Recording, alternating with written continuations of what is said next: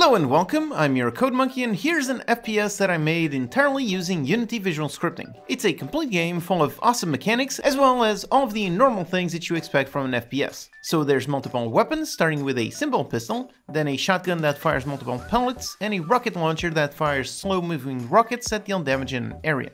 There's a really cool shield, which not only stops but also reflects bullets, and also a really awesome hookshot mechanic, allowing the player to quickly move around the map in style.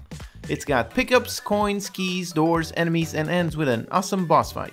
Again, all of this built entirely using visual scripting. There isn't a single line of code anywhere.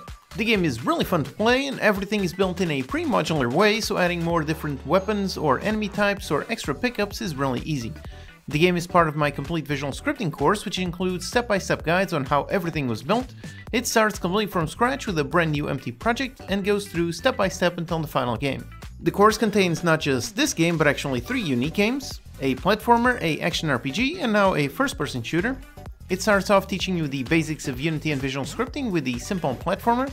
Then it ramps up the complexity with the action RPG, which is packed full of features, and finally ends with this awesome FPS, which takes all that knowledge and applies it to a 3D game.